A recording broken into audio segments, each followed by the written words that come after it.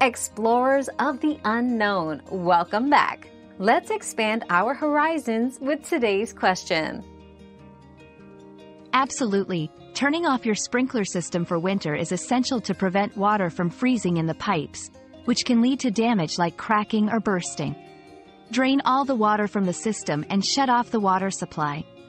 Additionally, consider blow out the system with compressed air to remove any remaining water, or hire a professional to ensure it's done safely and correctly to protect your system through the cold months. Another mystery solved, but many more await. Keep up with our daily discoveries by subscribing and turning on notifications.